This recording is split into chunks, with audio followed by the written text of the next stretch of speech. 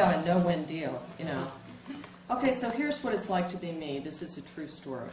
So last week I'm at this writers' conference at Chautauqua, and who do I follow but Lee K. Abbott, who's a hilarious bastard.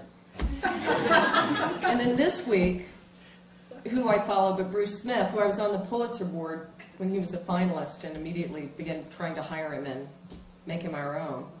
And this seems like just a double-barreled ass-whipping right now to come second here. But, you know, I want to thank Matt Leone, who, you know, isn't just gracious to everyone, but really extends himself to be so warm. There's no one who is not a recipient of that. And I just, you know, I'd like you guys to give my hand.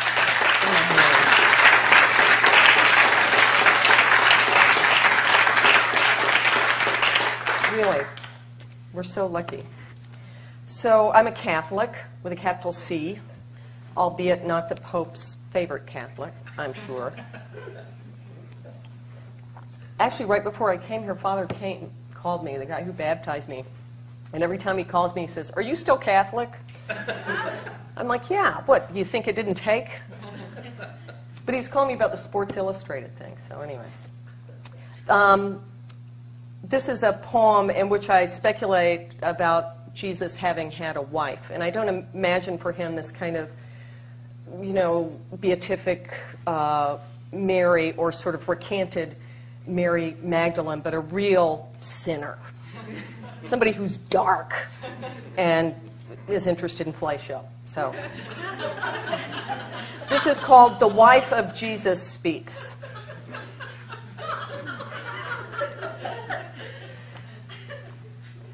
Ours was the first inch of time. The word passion hadn't yet been coined, and I'd not yet watched my beloved laid out to butchery and worship as a virgin, son of a virgin even.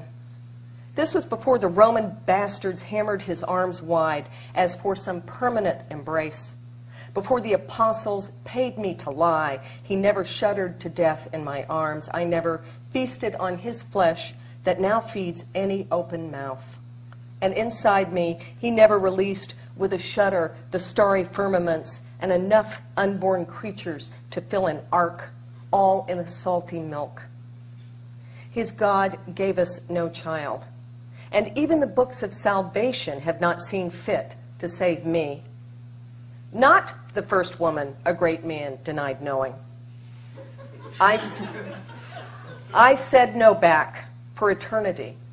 With a rope slung over a tree branch, I put my face inside a zero, and with a single step clicked off his world's racket. Now my ghost head bends sharp to one side, as in permanent awe.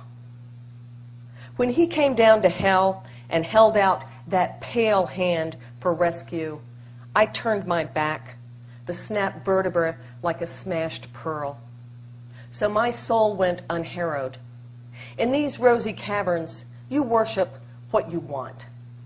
I have chosen that time in time's initial measure, history's virgin parchment, when with his hard stalk of flesh inside me, I was unwrit. Before me, I hold no other God. I keep waiting for the, you know, Spanish Inquisition come loping in. I'm mostly going to read poems. Lee and I talked yesterday about this Guggenheim mine, which I'm going to mention about 9 times, because I applied for the Guggenheim 18 times, and finally got one. And Lee said, I never applied. I applied 17 times and I quit. And I said, Lee, I applied 18. He's like, that's it. So anyway, you got to wear the bastards down. I did the same thing to the New Yorker. Bruce bitches that he doesn't get published in the New Yorker. But of course, I wasn't a finalist for the Pulitzer or the National Book Award. But who's noticing? But so in this poem I wrote about my 16-year-old son, I changed one of the names of my son's moron friends to Bruce.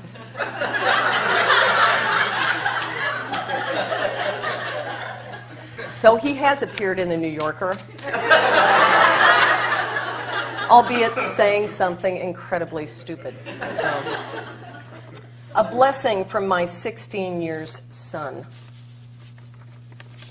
I have this son who assembled inside me during Hurricane Gloria. In a flash, he appeared in a tiny blaze. Outside, pines toppled, phone lines snapped and hissed like cobras. Inside, he was a raw pearl, microscopic, luminous. Look at the muscled obelisk of him now, pawing through the icebox for more grapes. 16 years and not a bone broken, nor single stitch.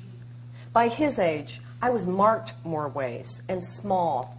He's a slouching 6'3" with implausible blue eyes which settle on the pages of Emerson's Self-Reliance with profound belligerence.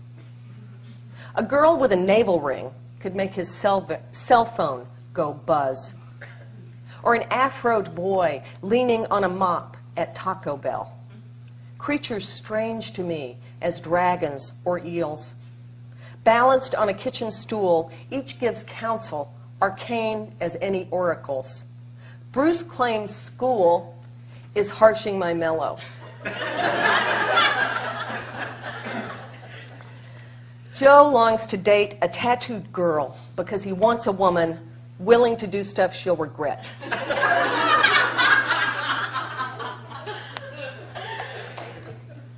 They've come to lead my son into his broadening spiral. Someday soon, the tether will snap. I birthed my own mom into oblivion.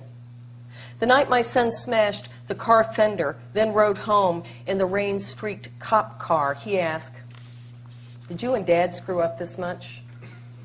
He'd let me tuck him in, my grandmother's wedding quilt from 1912 drawn to his goateed chin. "Don't blame us," I said. "You're your own idiot now." At which he grinned. The cop said the girl in the crimped Chevy took it hard. He'd found my son awkwardly holding her in the canted headlights, where he draped his own coat over her shaking shoulders. "My fault," he confessed right off. "Nice kid," said the cop. So you are in the New Yorker, honey. I'm reading a lot of poems here, but I don't want to read the same one over and over. Okay, how about another Catholic poem? Disgraceland. I wanted to call my book Disgraceland, but there's no Elvis in it, and so I knew it was wrong.